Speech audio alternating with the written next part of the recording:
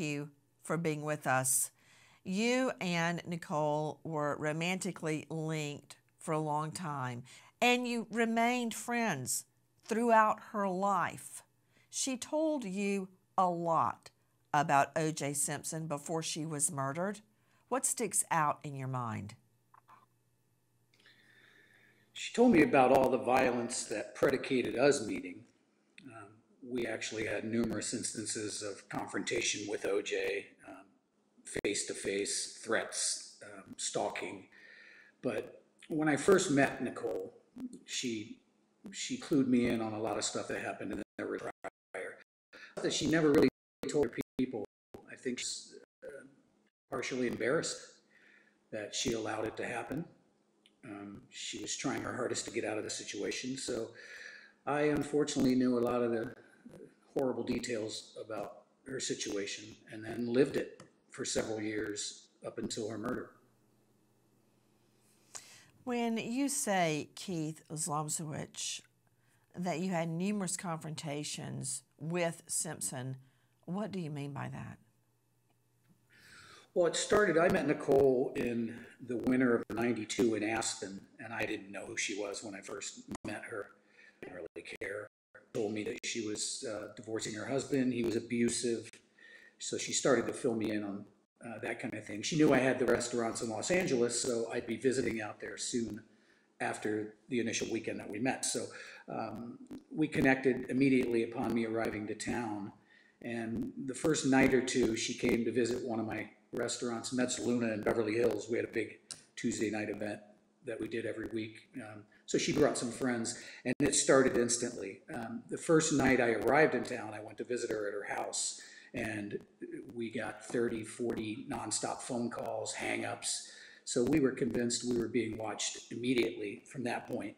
A night or two later, when she joined me at Metzaluna in Beverly Hills with some of her girlfriends, OJ showed up almost instantly, came pulling up in his Bentley, and squealed the tires in front of the restaurant, slammed the door, came barging in right up to our table and slammed his fist down on the table and proclaimed that he was O.J. Simpson and she was still his wife. So that was the first instance. And then it was followed by numerous other ones. Every time we went out, he would show up at whatever restaurant or bar. And then there's the famous night that he followed us home from Roxbury. We were at one night and watched us engaging in an activity through the window of her house. We both know that he tried to get in, but the house was locked and the alarms were set. And he approached the next day. Wait, Keith. I assume that this is the now famous incident where Simpson comes up to Nicole's house, and this is after they've broken up, and is looking in the window and sees you guys making out, kissing, and does a backflip, essentially. We were unaware that he was outside the house, but we knew that he had followed us that evening.